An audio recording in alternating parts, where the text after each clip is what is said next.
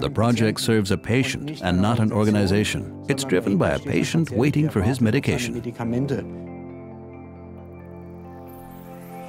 The continuous production technology is the first step towards fully automatic production.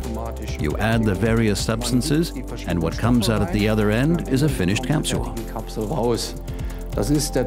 Until now, this was the dream of every pharmacist.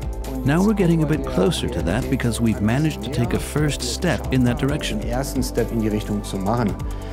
From the raw materials to the tablet, this whole path has been automated and now provides a highly efficient production platform for tablets and capsules.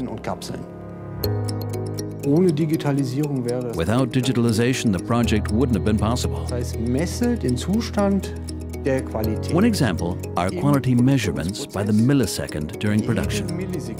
It means that billions of data points need to be assessed to determine whether the product was good or not good at some point in time. Without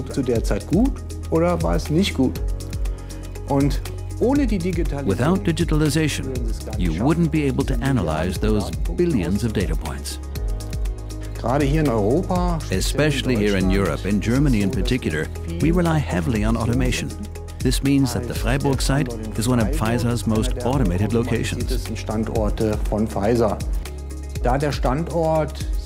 The site realized at a very early stage that standardization with the help of unified systems has many advantages. And if you also have a partner company with comprehensive process knowledge, such as Siemens, you can train your employees with very simple means to master and operate these systems. Each module contains a Siemens controller, and here we have managed to link really different suppliers. It goes without saying that this is only possible if you have the same platform everywhere. And that's the natural advantage of the Siemens components. The same platform everywhere. This means that we can integrate everything very easily and turn it into a unified system. Thanks to the global setup of Siemens, we only needed to explain our requirements once. In the background, many small wheels started turning, and we finally got a single consistent answer. We always had the certainty that experts from various fields worked on this answer in the background. Fortunately, the vision has already become reality.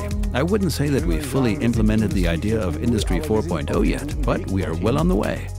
We can also share the insights gained in Freiburg to other plants, and then see what happens. Maybe this will result in another visionary project.